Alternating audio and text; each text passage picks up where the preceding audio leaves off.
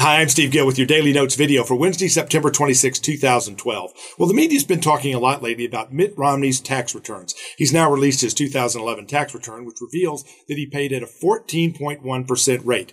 Now, the Democrats have been quick to jump on this and point out that that's lower than what some people pay if they're making $50,000 a year. And that's accurate if you're counting people who include their adjusted gross income and their payroll taxes and all the other taxes that might be included in that. But when it comes just to the federal income tax rate, the Tax Foundation has discovered that Mitt Romney actually pays more than 97% of Americans. The effective federal income tax rate for somebody making between $50,000 and $75,000 a year is actually about 7.8%. That's the federal income tax rate. And this makes sense when you consider that about half of America pays zero federal income taxes. Now, again, they may have Social Security taxes, they may have payroll taxes, they may have state and local taxes. But when it comes to the federal income tax rate, half of America pays zero. That doesn't even include all the people who get something for nothing, actually getting tax money back when they don't pay anything at all. That's even kind of a complete redistribution of wealth, which President Obama says he supports.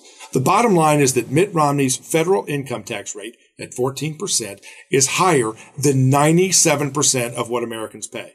And yet Barack Obama and the Democrats are claiming that he doesn't pay his fair share.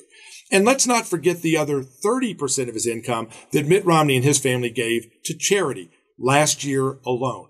He gave 30% of his income to charity. 14% of his income went to taxes, meaning he paid about 44% of his total income to taxes or gave it away to charity, meaning that he didn't really keep all that much of what he himself earned. And yeah, he did earn that. Joe Biden, on the other hand, contributed 1.5% of his income to charity. You heard me right, 1.5%. Isn't it interesting that we've got so many liberal Democrats that talk about generosity when it comes to taxpayer money? But when it comes to their own money, they're skinflints. They don't give anything away to charity. Joe Biden's a prime example. That's it for the Daily Notes today. Check back later and we'll have more with the Steve Gill Show.